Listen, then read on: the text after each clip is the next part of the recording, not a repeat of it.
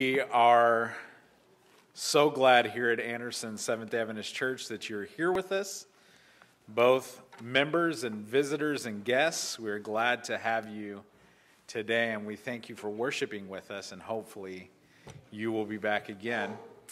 We are going to continue today with our series and the 28 fundamental beliefs we believe, and we're on number 9, and I'll go ahead and read that to you, but first let's ask the Lord's blessing and prayer as we study the Bible together. Father in heaven, we thank you so much for your mercy in our lives, and truly, Lord, when we look at the gospel message, we see how merciful you are. Lord, as we open the scriptures today, we want to hear your words. We want to hear your voice. So, Father, I ask that you would put your words in my mouth. And that, Lord, that you will bless the hearts and the minds of those who are here to hear from you. In Jesus' name we pray. Amen. So, fundamental belief number 9 is the life and death and resurrection of Jesus Christ. It reads, in Christ's life of perfect obedience to God's will, his suffering, death, and resurrection, God provided the only means of atonement for human sin, so that those who by faith accept this atonement may have eternal life, and the whole creation may better understand the infinite and holy love of the Creator. This perfect atonement vindicates the righteousness of God's law and the graciousness of his character. For it both condemns our sin and provides for our forgiveness. The death of Christ is substitutionary and expiatory, reconciling and transforming. The bodily resurrection of Christ proclaims God's triumph over the forces of evil, and for those who accept the atonement, it assures their final victory over sin and death. It declares the lordship of Jesus Christ before whom every knee in heaven on earth will bow. Now that is our statement of faith, but what does it look like practically when we look at the life and the death and the resurrection of Jesus Christ? I can say that if you're looking at it, you can find many different descriptors of what this life of Jesus means. Many people will say Jesus healed people. He did great things for folks. He fed the poor. He healed the blind. He did nice things for people. So the gospel must mean doing nice things for people. Yes and no. Others will say that the gospel is a picture of a radical man a radical revolutionary person with new ideas who came to shake up the old traditions of the dusty old people in the church. We see Jesus having very radical ideas about spirituality, but is that the gospel? Probably not. When we look at the gospel, we could describe it probably as sacrifice and atonement. 2 words, sacrifice and atonement. We see that there's a sacrifice made by one party in this story of the gospel. We see that atonement is made, and if you don't know what that word means, hold on a moment, we'll get there. We see that atonement is made between 2 parties in this gospel story. And as I searched the scripture to try to figure out what we could share from the scriptures, what could be shared from the scriptures about the gospel, I came to Colossians chapter 1. Now, Colossians chapter 1 or the book of Colossians, is a very interesting book just based on the fact that the Colossian letter, this letter from Paul, was not only instructed to be read by the Colossian church, or the church that was found in a city called Colossae, but it was also supposed to be shared with the Laodiceans. Now, if you're a good Adventist, you know what the Laodicean message is. It's a message to God's end-time people. If you look at Revelation chapter 3, it's a message to God's end-time people of being steadfast, of cleaning up our act so that we could be ready for Jesus' soon return. And it's interesting that Colossians is supposed to be read by the Laodiceans, who were described as spiritually complacent people. People who were more in tune with the structures of religion instead of a relationship aspect of the gospel. And this was instructed for our reading. So Colossians is to be a very dear book to God's end-time people, and I hope you count yourself among God's end-time people. So Paul is writing to the Colossians. He's trying to stir up in their minds this gospel message, and when he gets to verse 9 in this first chapter, he's talking about the preeminence of Jesus Christ. He's telling us why Jesus is so important, why Jesus is the thing to be considered. And he's describing Jesus' place in the gospel, and he gets down to verse 19 through 23, and he begins to talk about the reconciliation in Christ.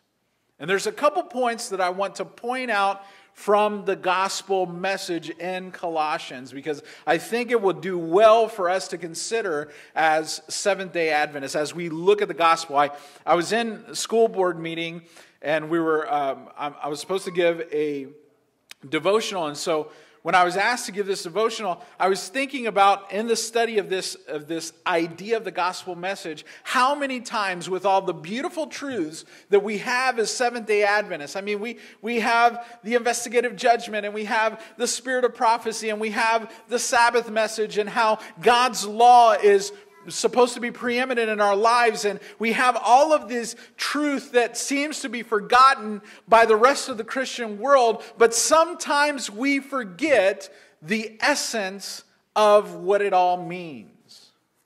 Sometimes in the deep things we forget about the most important things, and that's the gospel message. And so Paul is bringing out this idea of reconciliation, and he begins in verse 19, and he says, "For it pleased the Father that in him all the fullness should dwell." Speaking about Jesus, he is just talking about how Jesus was so important in the gospel message. And then he says, "And by him," this is Jesus, "to reconcile all things to himself by him."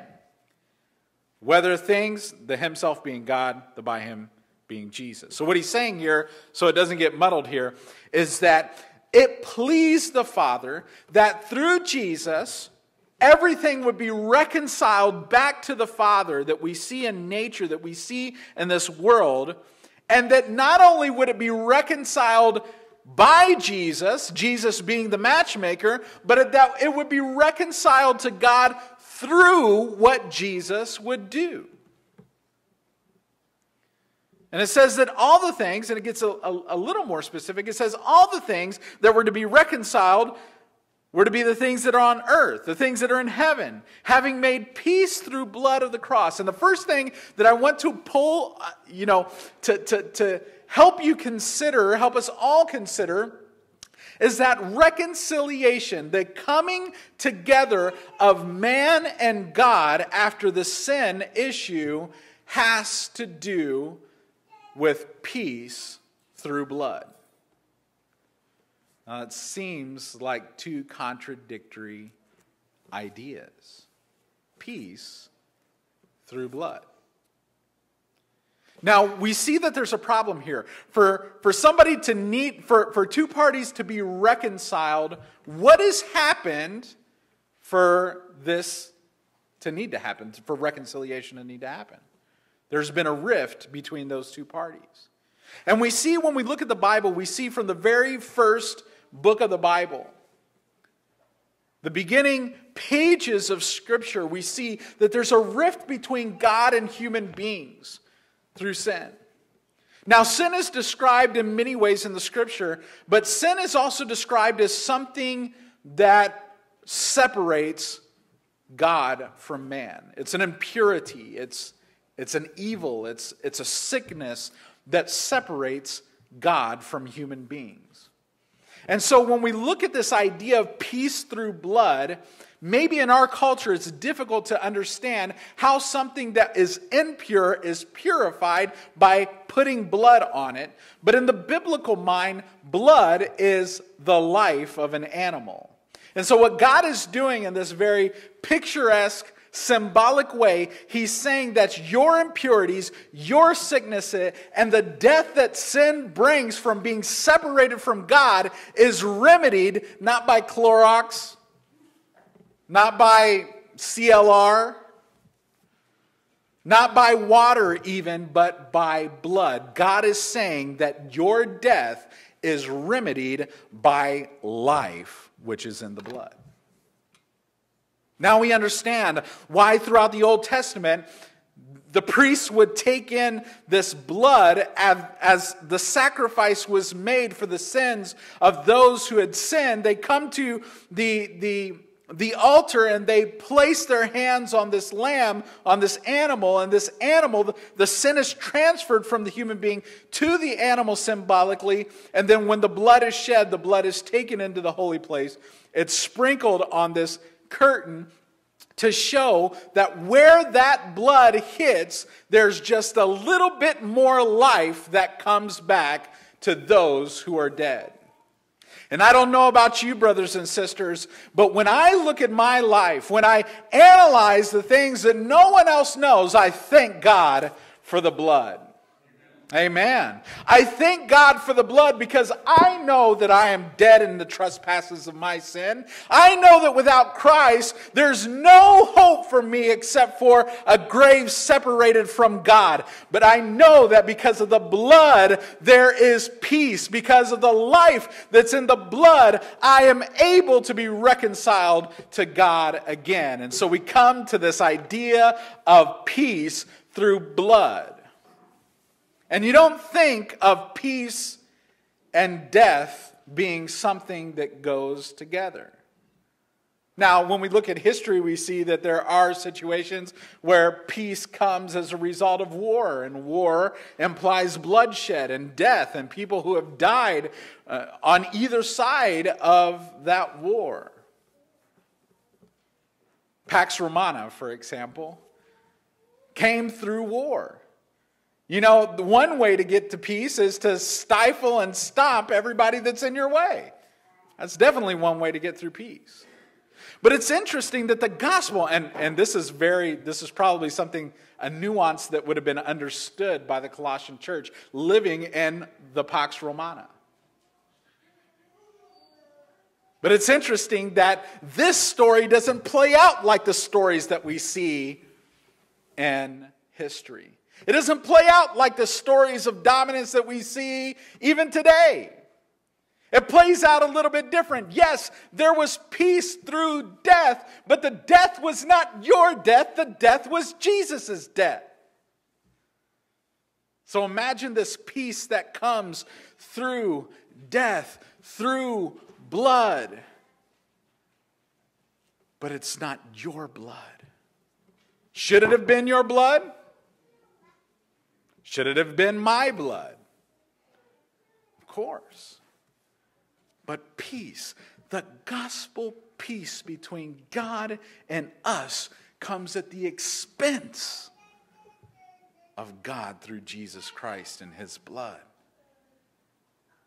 Peace through blood. Paul continues.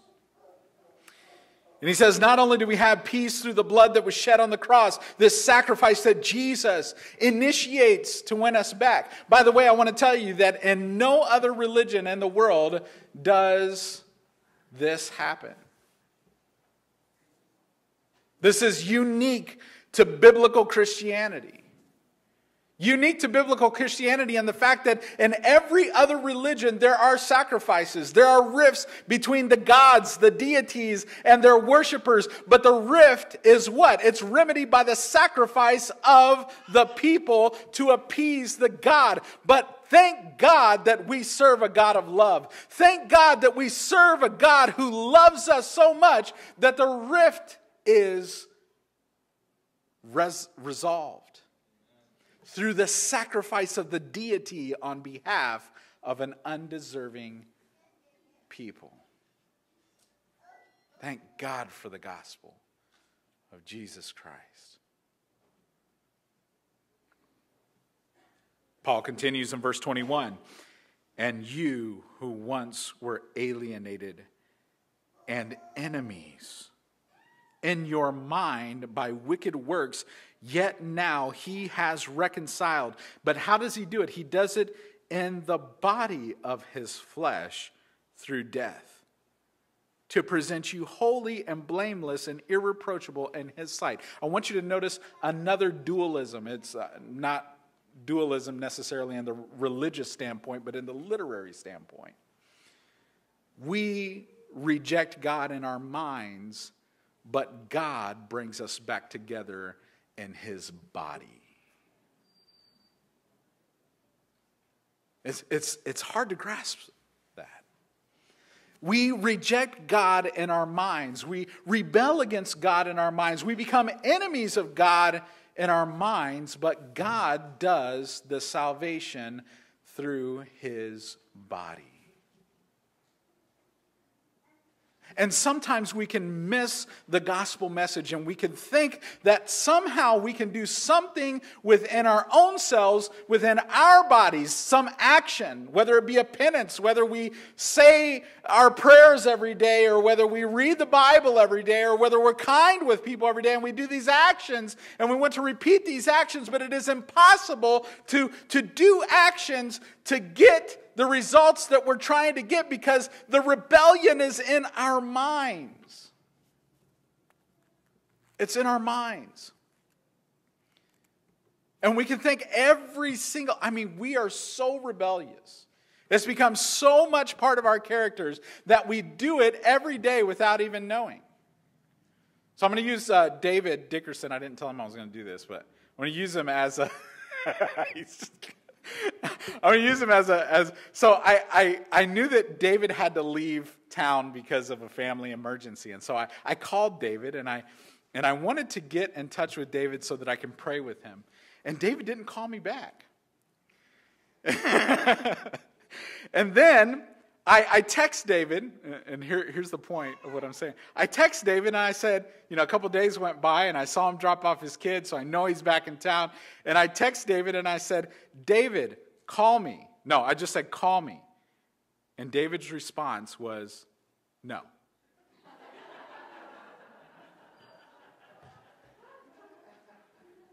And I know this is humorous. It's a humorous example of rebellion.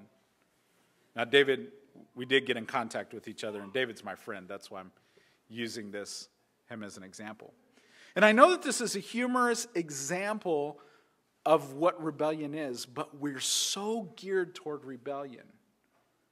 It's so much part of our beings and our minds that God had to initiate the reconciliation, the bringing together of two warring parties. He had to initiate this through his bodily sacrifice so that our minds could be changed.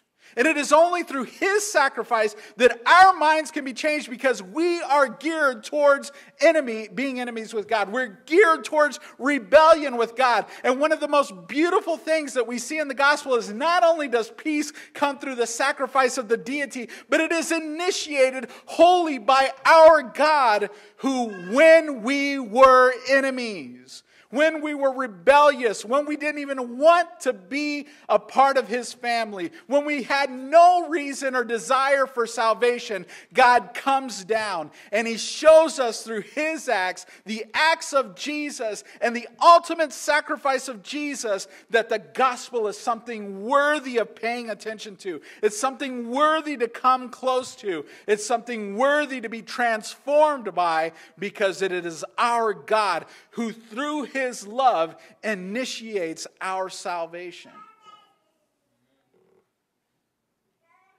And this comes out in the real world, in the marketplace, in our lives, every single day, because we know that there's something wrong. We usually don't look within ourselves because that's part of the pride of sin. We don't ever think that we're the problem. Let me tell you from your pastor and the most loving, I love Steve Bachman from the Academy. He begins every controversial meeting with discipline issues. He says, with love. Have you seen that, Peter? With love. So I tell you, with love. Folks, if you find yourself in a situation, if you find yourself in a rift with someone, if you find yourself in an issue where harmony is broken, where peace is broken, please look within yourself first. Because the scripture says it comes here. It comes from here. But a lot of the times we look out at the rest of the world and we see that there's something wrong. We see that there's something wrong, and there's no way of fixing this wrong in the lives that we live, whether it's our broken families, whether if it's our children that don't want to serve God, whether if it's a problem at your job or school shootings that we've been seeing, multiple shootings and school violence acts this week. We see that something's wrong, and what Paul is saying is that we need a transformation of our minds. We need to come in contact with God again. And the problems that we see in this world and the problems that we see with ourselves are due purely to the enemy status that we have in our minds against God. But the only way that can be fixed is through a reconciliation that was provided for by the body and the sacrifice and the acts, pure acts of Jesus. And through that bodily sacrifice, Paul tells us in the last part of verse 21 that we begin to become transformed. You see, at the beginning of 21, we're alienated and we're enemies. We're wicked in our works.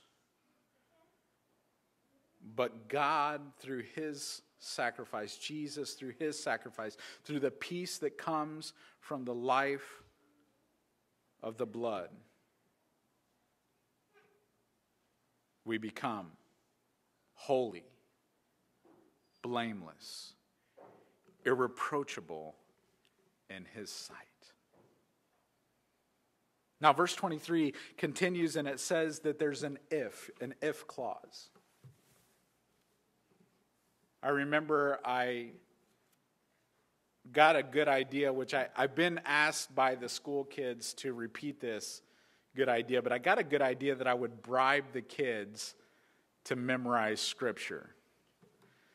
And I told the class, the 8th grade class, that if they memorize a pretty hefty passage of Scripture perfectly, because I'm paying for it, that I would give them $50, and there were 3 takers. Now, the clause in that is not to read the Scripture. You get the $50. The catch, rather, not the clause, but the catch was not to memorize half of the Scripture. The if you memorize it perfectly, you get the $50. And Paul puts this idea in the gospel message. That all of this is yours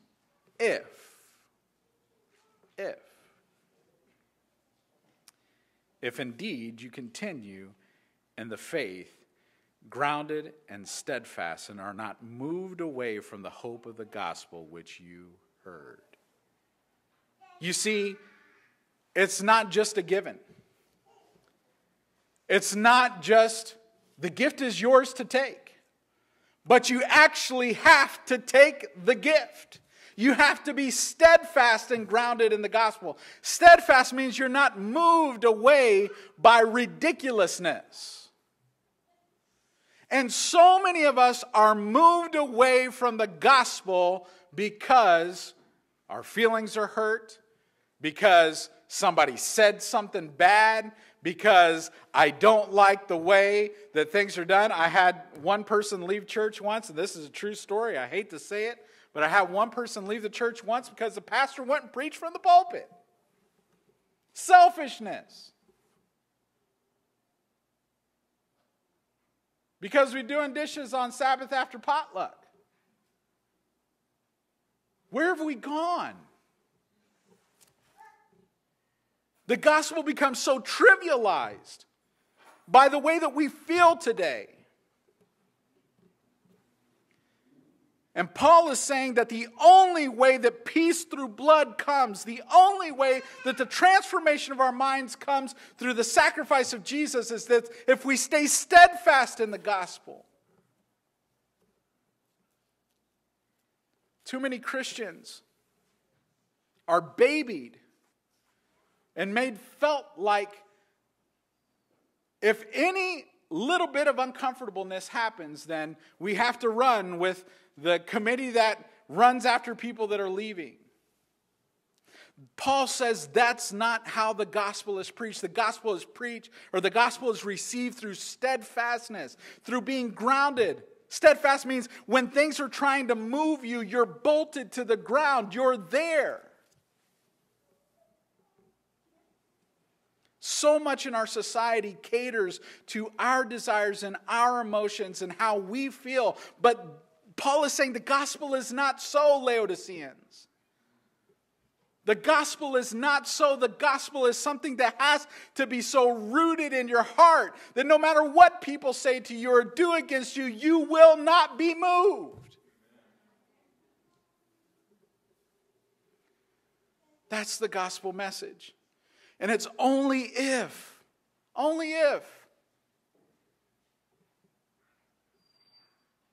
imagine the things that are coming upon the Christian church that are prophesied through Scripture. And we want to leave and give up just because somebody looked at us wrong. How are you to endure? How are you to endure? And I'm not saying that things should be left alone, that conflict shouldn't be resolved. I'm not saying that at all. But when somebody gives up and leaves the conversation because their feelings are hurt, that's not how the gospel is internalized in our hearts. It's something you got to fight for. Because the devil is going to do everything he can to make sure that he has taken away your salvation.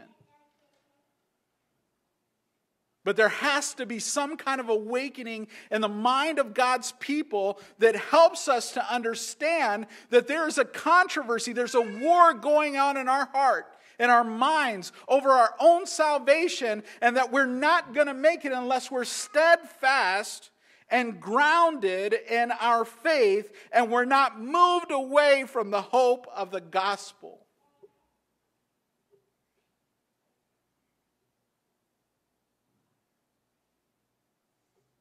It's time to come out of our minds. It's time to come out of what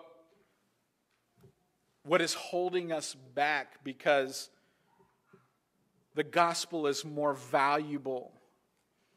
It's more important. It's our eternal life. And there should be nothing on this earth that would move us away from the gospel of Jesus Christ. There should be nothing in this church that moves you away from the gospel of Jesus Christ. There should be no relationship that you have on this earth that is either broken or it's intact that would pull you away from the gospel of Jesus Christ.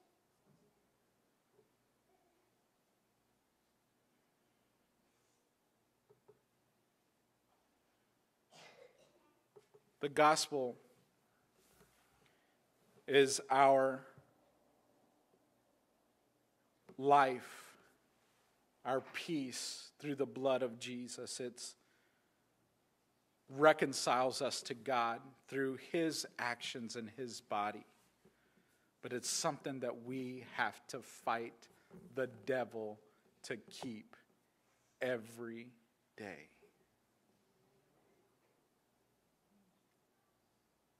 So the question that you should ask yourself, and I know it's hard, I know it's difficult because it's hard for me to do it. And these sermons are so much for myself as they are for everybody that is sitting here. But the question that we have to ask ourselves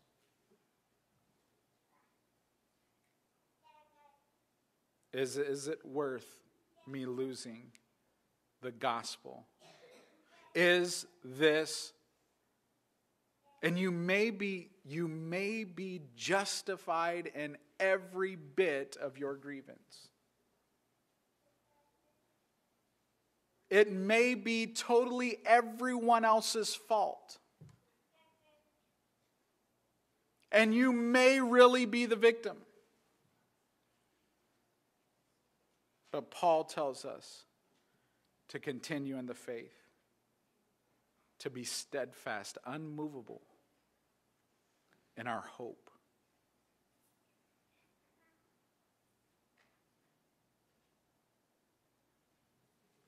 So ask yourself the question, is this worth it?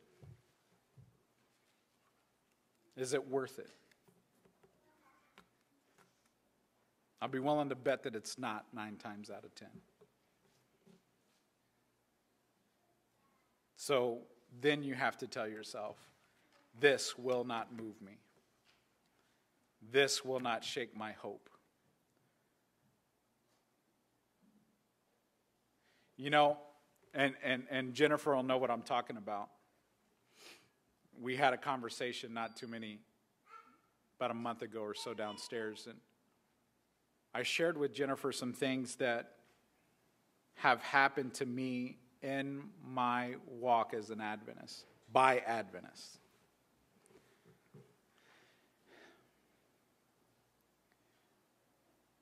But you know, God has a way when you stick to it. And I don't know who I'm talking to. But God has a way of putting you right back in the place where you were wronged and vindicating you. But the moment that you walk out of the church, the moment that you leave, the moment that you give up, and you've told everybody all of the good excuses that you have, you've taken the matter out of God's hands and you're working on it on your own. And if I'm reading this right, it says that all of our works are wicked. Be steadfast. Be grounded. Continue in the faith. And in the hope of the gospel which you heard.